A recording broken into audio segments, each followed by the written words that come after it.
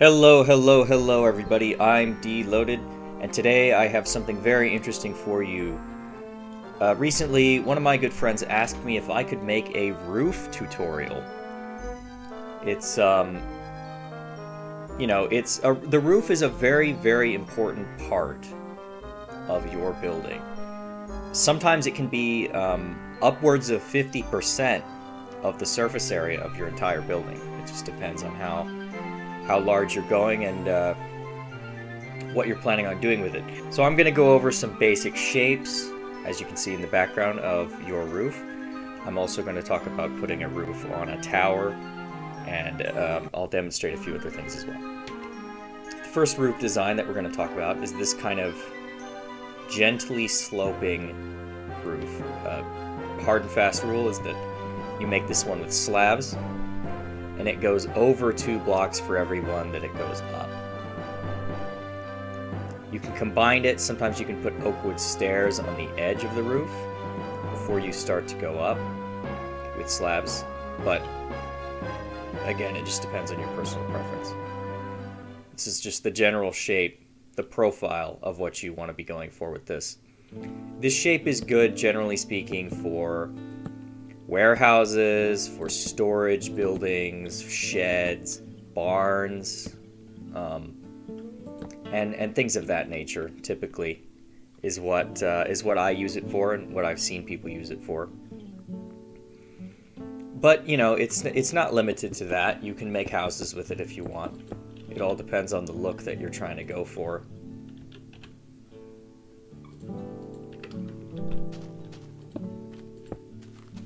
So see, this would be like the entrance to a shed that I've just created. Next up we have basically the most basic roof design ever. This is called a gable, and you place staircases, you go up to a single point, and people often like to do this on the inside. They do upside down staircases. Another variation that you can add to this is on the very edge. You can go across with stairs like that.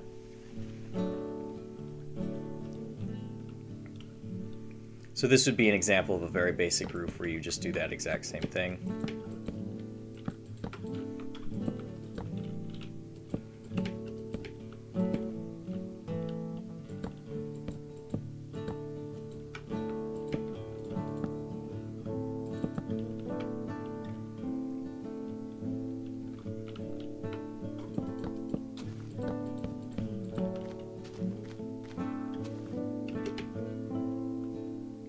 One common thing people do is they will add details to the edge of the roof.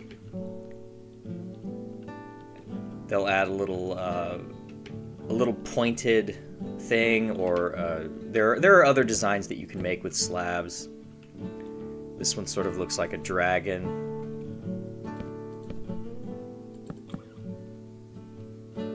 There are various things you can do on the little head of the roof. I don't know what you would call this, but this is very common, especially when people are making Viking style builds and you want to give your city a little bit more of a Nordic feel. That's something people would do.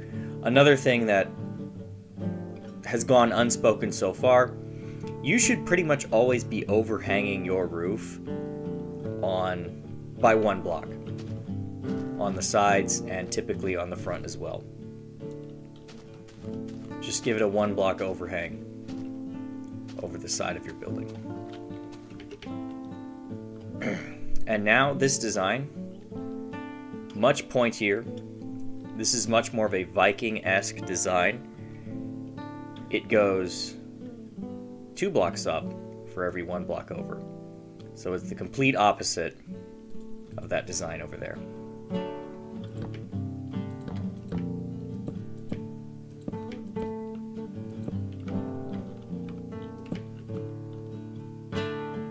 See what I did there? Very basic. It's 1 step up. in complexity. Now, one thing to remember about this roof is that it is always going to be taller and have a much, much wider surface area than the shallower roof designs. And because of that, you may end up with, especially if you have a one-story building, you may end up with like 80% of your building being roof, which, you know, may or may not be what you want, but just keep that in mind. The reason historically for Viking roofs and roofs in northern European countries being so pointy is because not only does rain have to pour off the sides, but snow does as well. So this is actually a stronger shape for withstanding snowfall. This design is a favorite of mine. It's a little bit of a hybrid. The core design feature behind this is that it's kind of a combination of the generic gable roof and the pointy Viking roof. It goes up a couple, and then it goes back to, it goes up 2 blocks a few times, and then it goes back at the very top to being a normal roof. This is kind of a very small example of it. Let me demonstrate for you what a larger example of this would look like. So let's say that's a better size. So I'll go up 1, 2, 1, 2, 1, 2, 1, 2.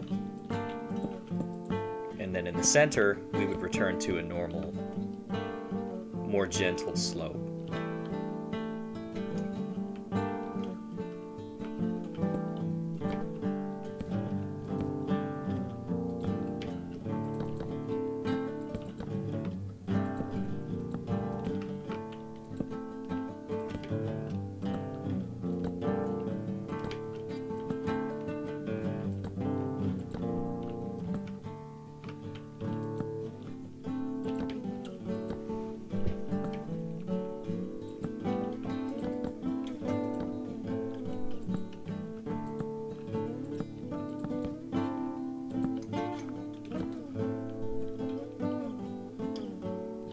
There you go. This almost looks bell-shaped.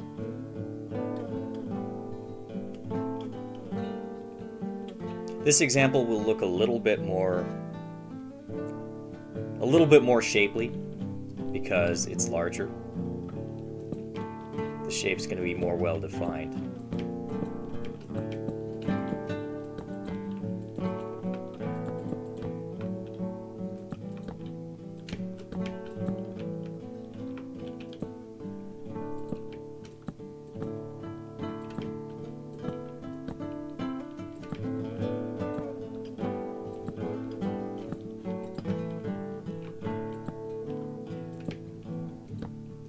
I used to never do upside-down staircases on the inside of roofs, and that's because I had a belief that it made the roof look too thick.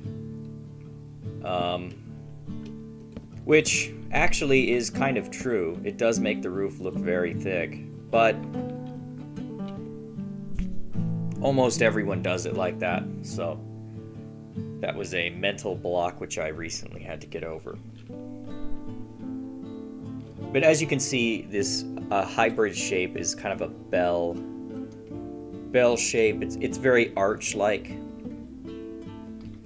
It's not like a perfect triangular shape. It's more of an arch-shaped roof. Now let's talk about putting a roof on a tower. Behind me, I've built this small example of, let's just sort of imagine that this is the top of your tower, at the very top. How do you put a roof on this? A nice pointy medieval roof. Well, because the wall decorations and detailing is all made of oak wood, I'm going to make the roof out of something darker, spruce wood. That's a very key and important tip to remember. When you're going to make a roof, always try to make the roof out of a material that's different or darker than the wood type that you used for the walls or for detailing.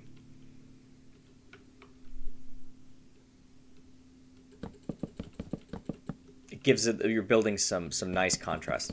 So I went around the top with this layer of normal spruce planks, and now I am adding staircases, a rim of staircases around the perimeter so that it has that overhang.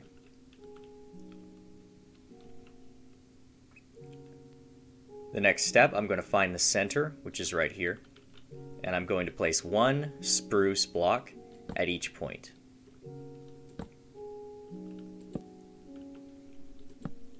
There we go. Next, I'm going to add another level of spruce staircases.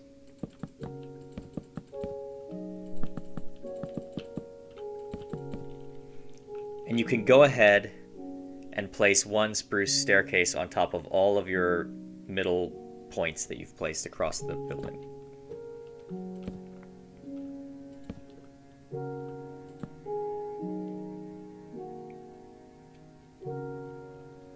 Next, you get out your spruce planks again, and you can use the staircase you placed on top of that previous center block as a jumping off point for the second level.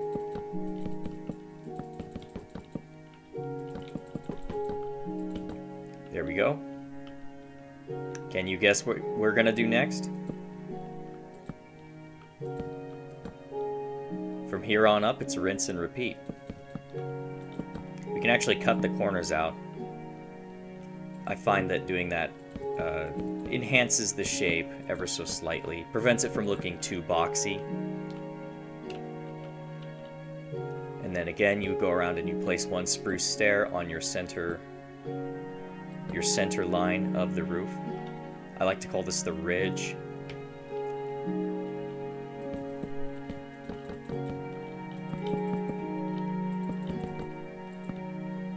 And there we go.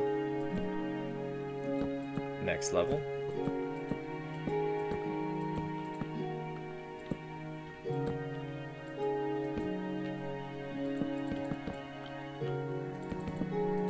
Okay, so here's where the fun part begins. This is the very tip.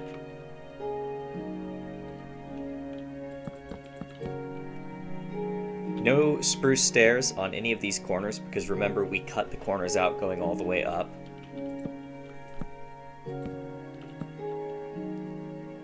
Place the stairs as so, and then you can either go 1 or 2 blocks up, depending on how you're feeling. Another detail that you can add once you reach the very top like this is you can just put spruce fences into these gaps, and 2 at the top like that to make it look extra pointy. And there you have it. There is your generic pointy tower roof design.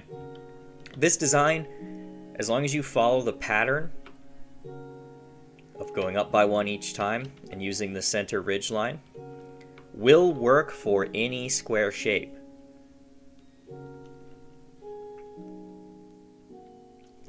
So now let's talk about adding detail to your existing roof.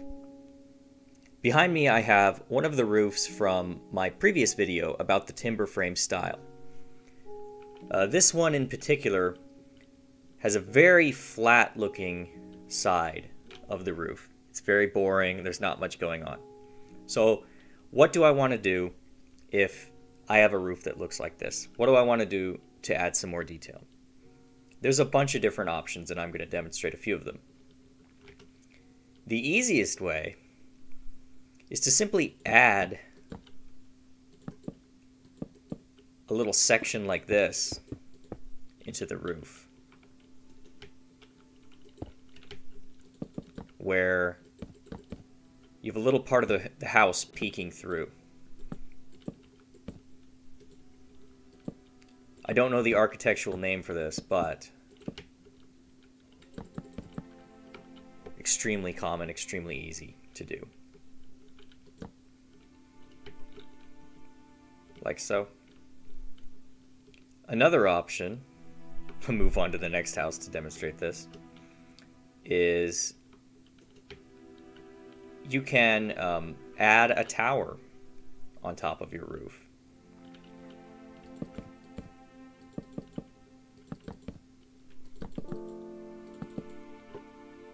Smallest tower size, of course, is going to be 3 by 3.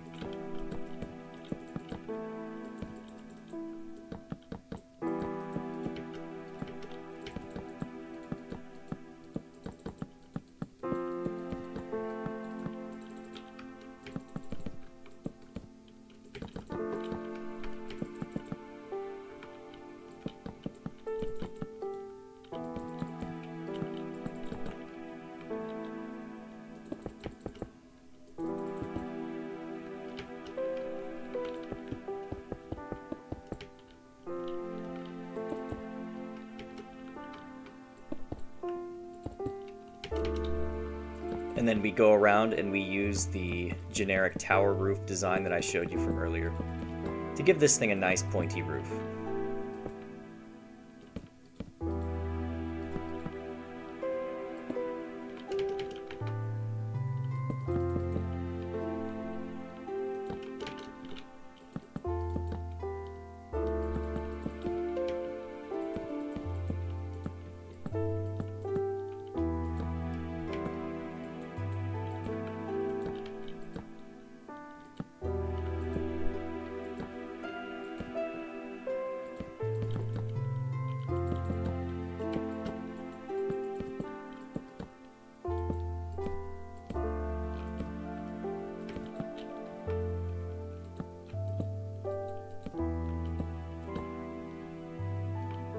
There you have it.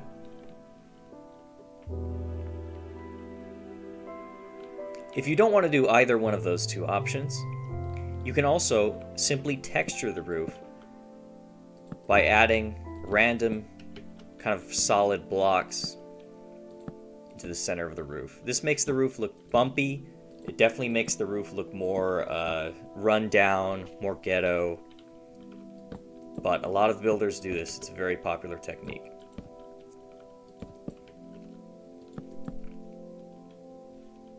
Just kind of a basic example of that.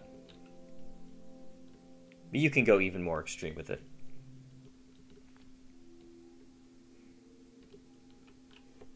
So, what if you want to do something even more ridiculous than that? There is another technique which is very, very advanced, and it's essentially what I like to call it is that you're bowing your roof. Now you might be like, bowing, what the hell does that mean? You'll see what I mean as I start to show what I'm talking about here. So this is like the center line of your roof. This is the spine, okay? So when I say bowing your roof, what I mean is that we bend this line. We bend it up, or alternatively you could bend it down. I'm going to demonstrate bowing your roof upward because that's a little bit easier. So you want to figure out how much you want to bow it by, and for this example I'm going to do 2 blocks. Typically, actually this roof has no side. Let me add that.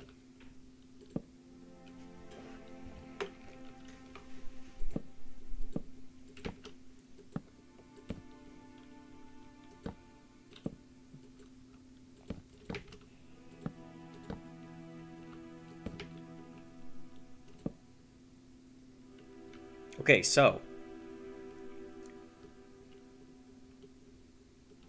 we want to take this center line and we want to bend it up.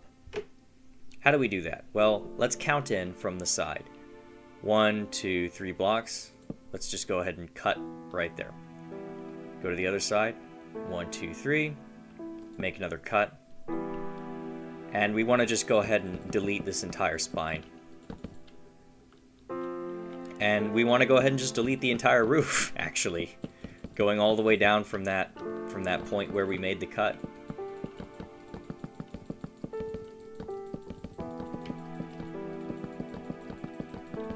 This is something that ideally you would want to plan before you start building the roof. I'm just demonstrating this on an existing house so that you can see what I'm talking about.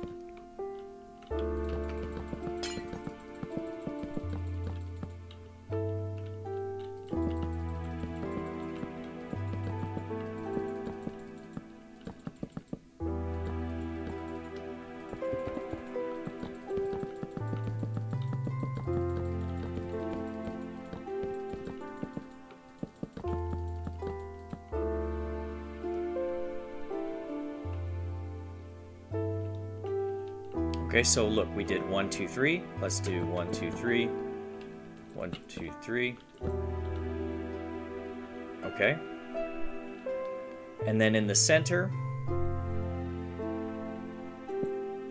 1, 2, 3. 1, 2, 3. Okay, so it connects like that, and that's fine.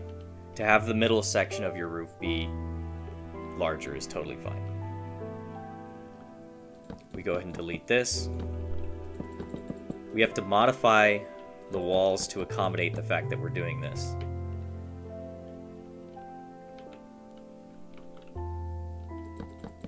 One, two, three. 1, 2, 3.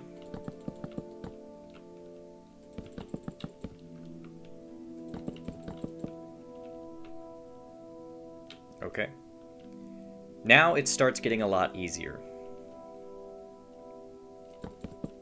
As I lay out the first level of stairs, you're going to see pretty quickly that this is now taking shape. So one thing we can do that does create this little gap here, and one thing we can do to alleviate that discrepancy is to put a slab. That sort of fixes the problem, sort of. We can smooth it out a little bit more if we really want to with something like that. Because we have these window frames though, we're going to end up needing to connect the window frames to the roof. So we're going to have to do something like this, which is a little bit weird looking, to be honest. If you're going to do this design on a building that has window frames like this on the side, I would consider just deleting the window frames and then figuring it out later after you've fixed the roof. In fact, that's what I'm going to do. For now, I'm just going to delete these window frames, and I'll go back and fix it later. I may have to adjust the position of some of these windows.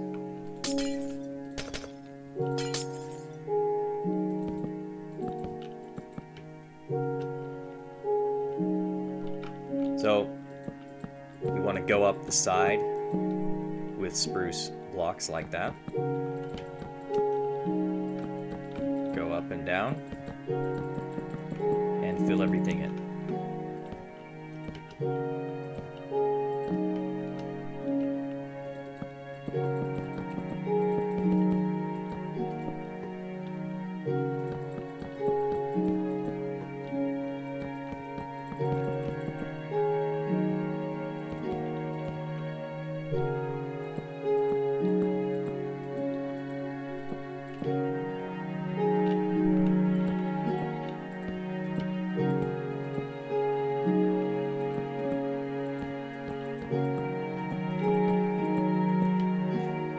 Think of this as, instead of building your roof all the way across in a straight line, you're building it in sections. There's this section, this section, this section. It's like a slice of the roof, and each one gets a little bit higher.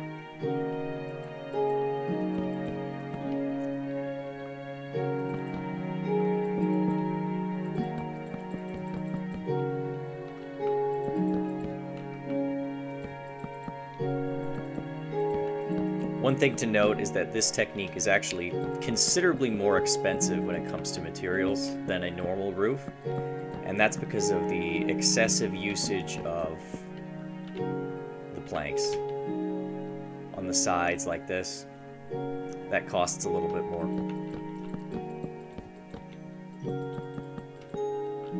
And it also costs like double the amount of time it would take you to make a normal roof, but sometimes if your building is particularly special, or if you're going for this kind of aesthetic, then it's worth it.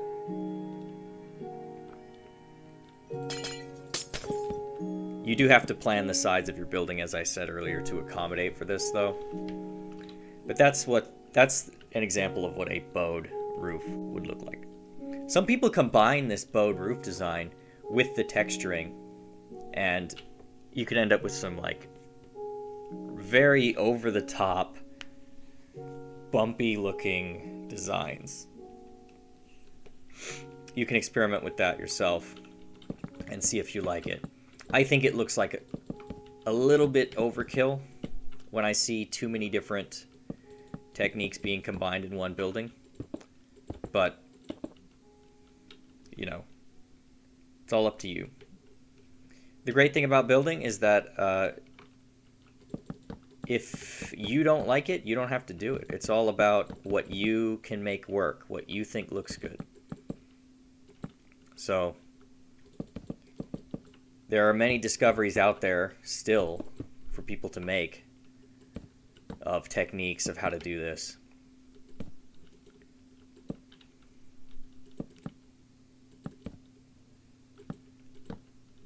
Am I happy with this? It's okay. This is okay. Something along those lines maybe works. This has been Deloaded's roof tutorial. Refer back to this video anytime you're looking for new ideas or are confused about one of these roof designs. Post in the comments below if you have questions. Thanks so much for watching.